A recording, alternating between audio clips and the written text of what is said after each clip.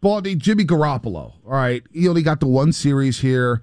It was tough to really evaluate him. He rolled out, I thought, nicely on that first play to Deebo Samuel. Hit the check down to the fullback later on.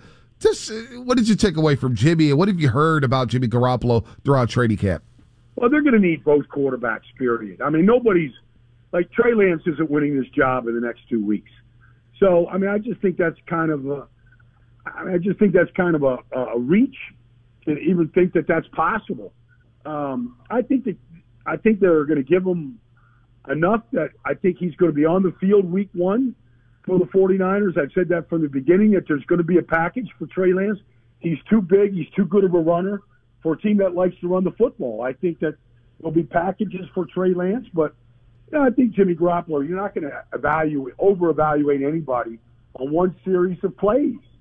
I mean, even Patrick Mahomes on the other side, you're not going to over-evaluate anybody. It's foolish to kind of do it. I mean, there's too many things at work here, too many things that they've got to work on in order to get where they want to get to. And it's a long season.